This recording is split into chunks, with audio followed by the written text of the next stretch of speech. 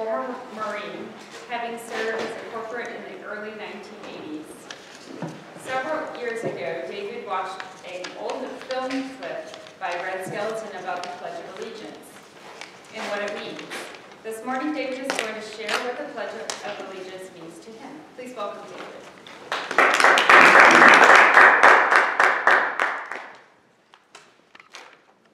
The 11th hour of the 11th day of the 11th month. The 11th hour of the 11th day of the 11th month was when World War I ended 99 years ago this month. I heard that phrase when I was a little kid, because when they signed the armistice of World War I was on November 11th at 11 a.m.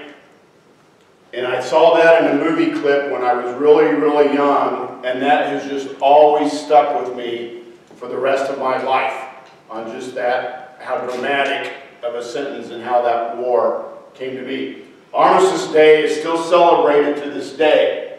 Over the years, it's changed from Armistice Day to Veterans Day.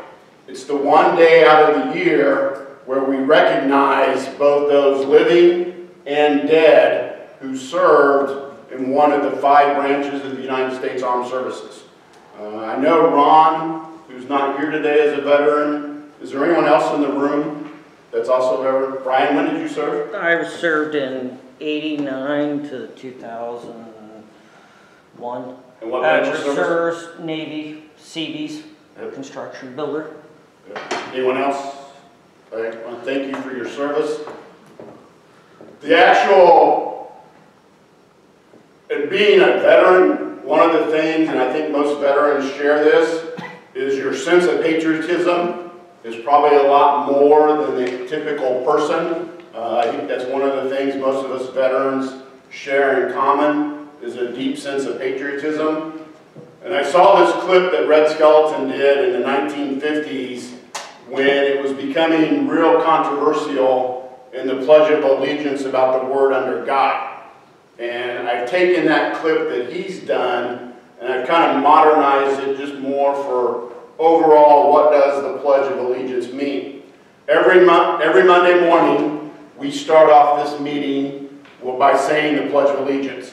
For some of you it may be the only time during the week that you say it. For me it's one of about 4 times during the week that I say the Pledge of Allegiance, just with all the various meetings that I'm in.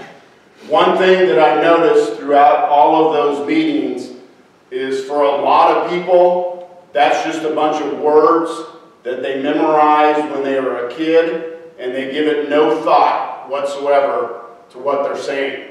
They never think about what does indivisible, republic, one nation, what does all those words mean? Most of them is just a set of words they learned as a kid and they give no meaning to whatsoever.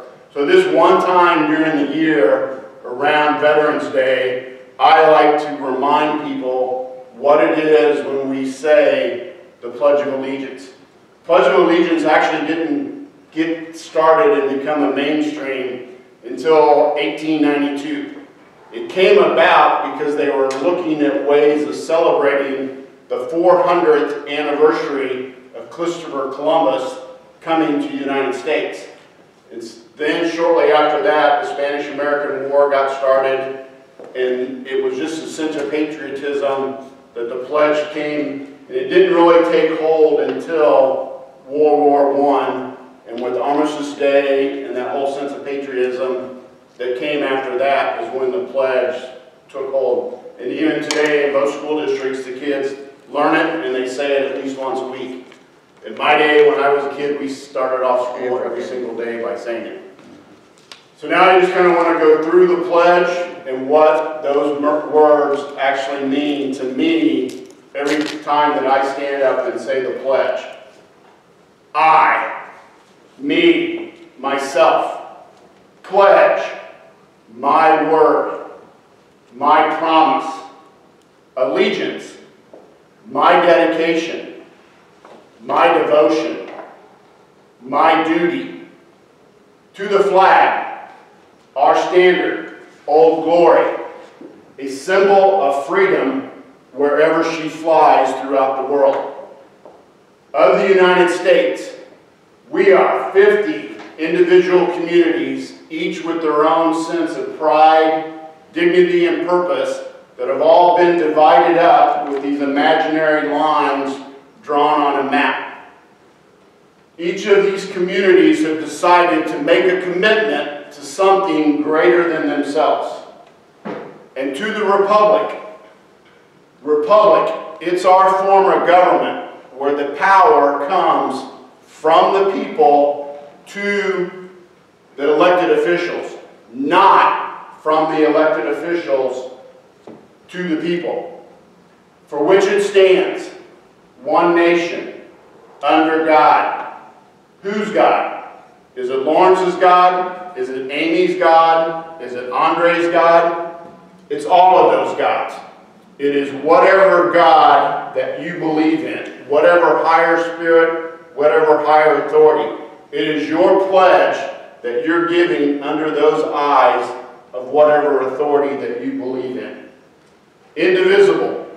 No matter how much we disagree with each other, how much we fight, no matter how much the liberals and conservatives don't like each other, I truly believe that in a time of conflict or crisis in this country, that we will unite together and meet it as one. With liberty, the ability to go out and live your life the way you want to live it, as long as you're not harming other people.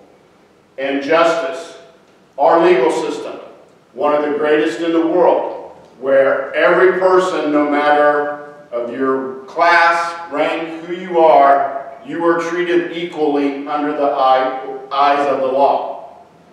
For all. These are the two most important words of everything that I've said here this morning. Notice that there have been no if, and, ors, or buts. Doesn't matter if you're a man or a woman. Doesn't matter if you're young or old. Doesn't matter if you're white, black, brown, yellow, red. Doesn't matter if you're a Christian, a Catholic, a Baptist, an Islam. Doesn't matter what religion you are. The Pledge of Allegiance simply ends with two words. The two most important words that I want everyone to remember. That this is a country for all.